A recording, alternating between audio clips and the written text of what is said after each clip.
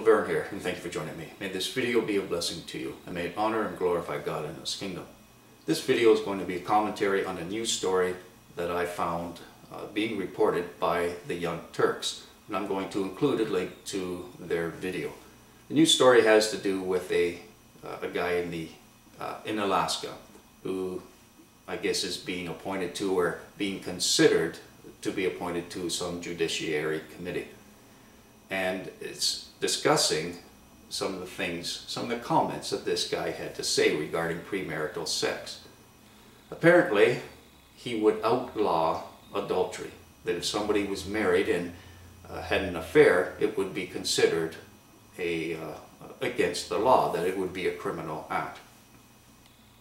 And then when asked what he thought about premarital sex, having sex before someone is married, then what would he do?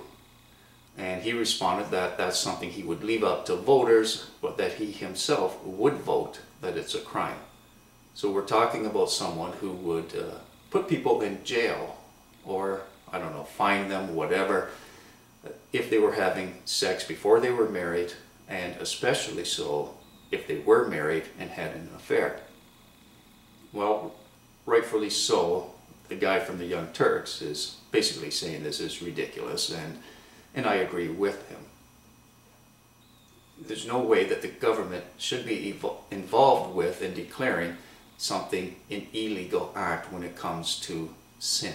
And that's what Scripture calls an act like this, that it's a sin. And while it is a sin according to Scripture, Christianity, and God, it shouldn't be considered a law punishable by the courts.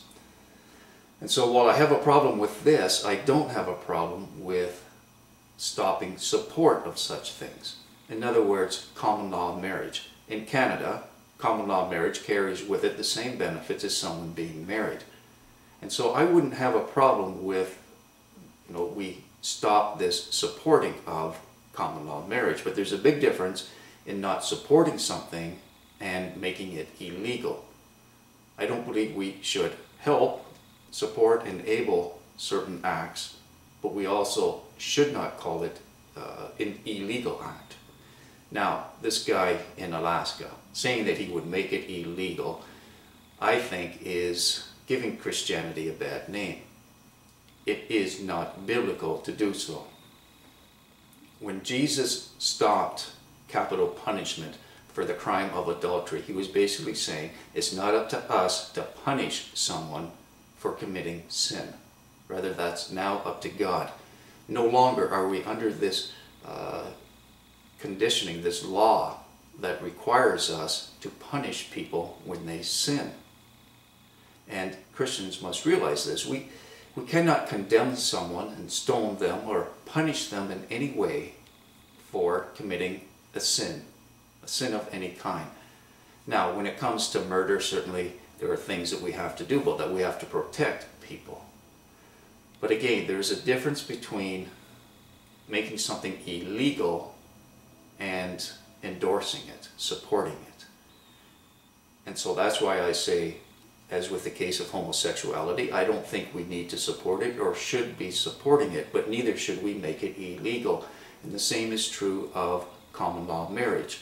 We shouldn't support it, but we shouldn't make it illegal where we're going to jail someone if they're caught having premarital sex, or if they're caught having an affair, an adulterous affair. I mean, the things that this guy is proposing really is ridiculous.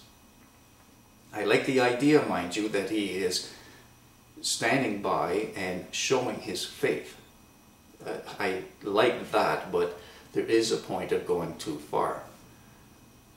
Just while I'm kind of talking about law and that kind of thing, I would like to just touch on something that I've talked about in another video, and that has to do with the idea that the church is a non-profit organization and that it should have all the tax benefits that it does. This is something else that I disagree with. I don't think that the church should be able to call itself a non-profit organization. I think this is actually hurting the church.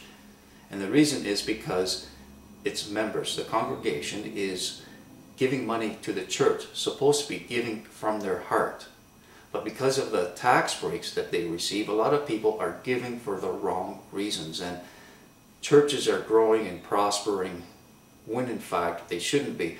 A lot of people think that these churches are prospering because the hand of God is on them and protecting them and helping them grow, when in fact it has nothing to do with God, but rather the world. It is the world and the government that is sustaining the church, not God. And for this reason, I would do away with this idea that the church can claim itself as being non-profit and receiving all kinds of benefits from the government.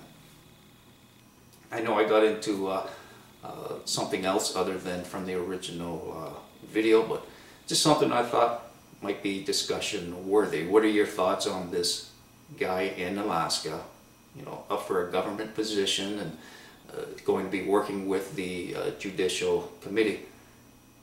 Do you think he's going too far in stating the things that he did, or perhaps maybe you support him? What do you think? As always, I look forward to comments and messages. Till next time, peace and blessings.